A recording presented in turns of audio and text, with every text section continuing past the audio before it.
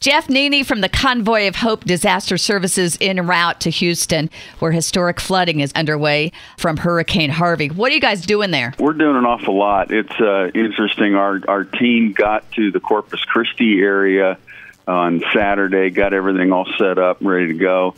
And Sunday morning, I mean, it's so many people in need. We went through 3 tractor-trailer loads full of food, water, cleaning supplies, emergency supplies, flood buckets, hygiene kits. And the distribution, I mean, this stuff was, that old term flying off the shelves. I mean, just so many people in need. This is so widespread that it's impossible on radio or television or newspapers to really show the magnitude of it. Yeah. Jeff Nene from Convoy of Hope here locally, helping out with our neighbors down south in Texas with Hurricane Harvey. Now, what can someone locally do to help? I think the 2 things that we always tell people that you can do, you can pray and you can give. You can pray for the folks that are in harm's way, that are going through so many things right now. And then the simplest way to help is to give.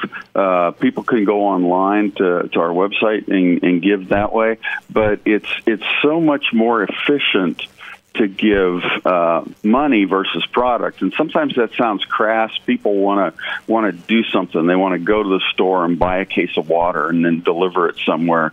But one of the things that we've found is it's so much more efficient.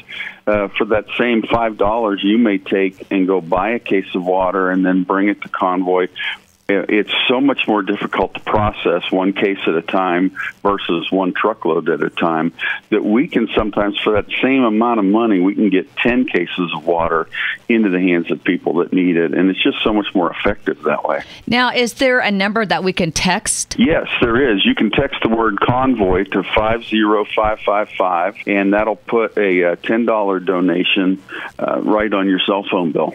Well, Jeff Nene, Convoy of Hope, helping out victims of Hurricane Harvey. We appreciate your time this morning and appreciate all you're doing for our neighbors down south. Well, thank you guys so much, and we appreciate you and your listeners helping.